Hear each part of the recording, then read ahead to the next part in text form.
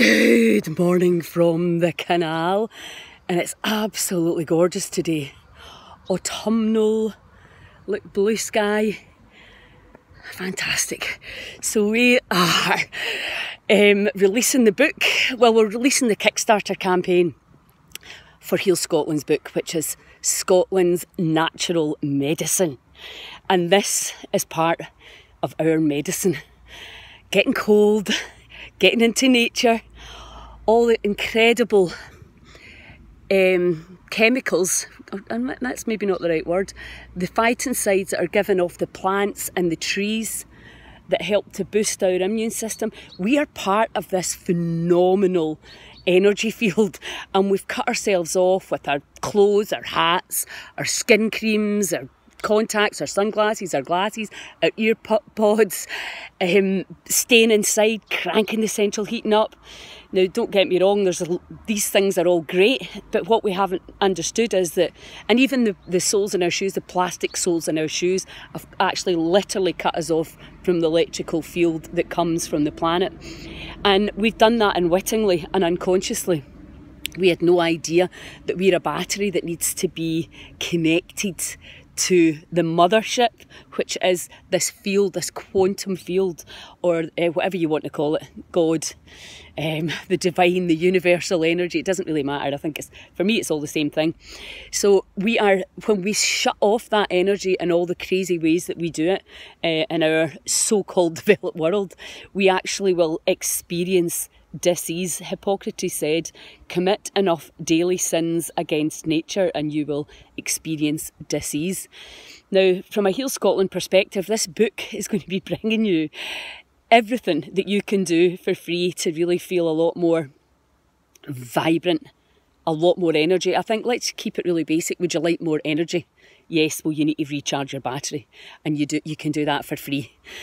So in nature, quite simply, there's no simpler way to put it. Nature will help you recharge. Right now, I've got the phytoncides. I keep banging on about that because I do like that word.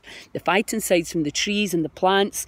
I am grounded. I've got my bare feet in the canal, directly charging through the meridians that start in the feet and move all the way up through the body. I'm getting cold. I've got my heart and my lungs under, so I'm allowing my body to change temperature.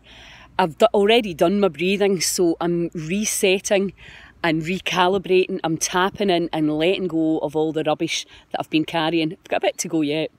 So phenomenal amount of wonderful things happening this morning. Also the light.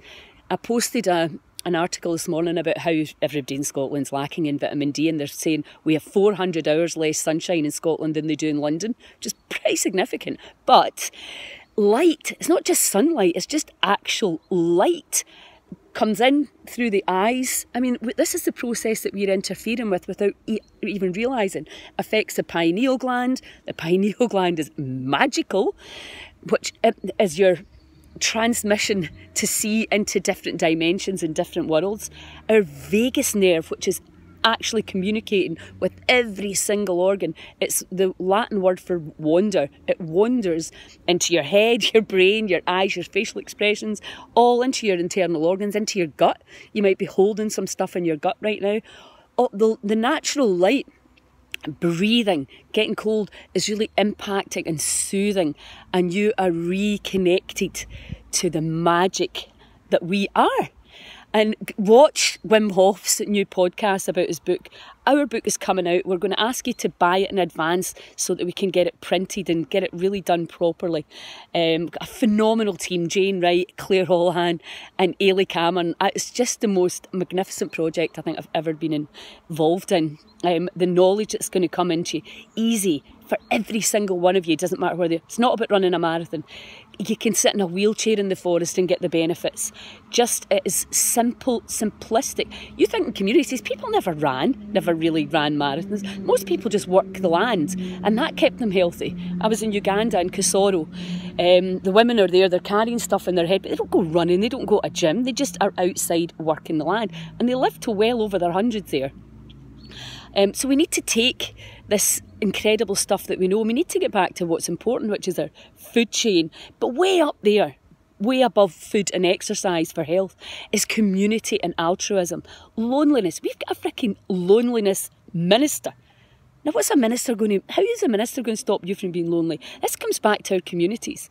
Looking after each other, not snitching in each other, having an open, transparent conversation and helping and looking after the person next door so that we can impact on the mental health.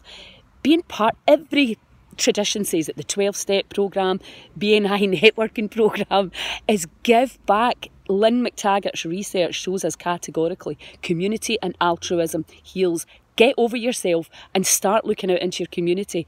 Get out of this rabbit hole that we've all gone down of fear and me. And let's get out there and look around us and reconnect to our true nature.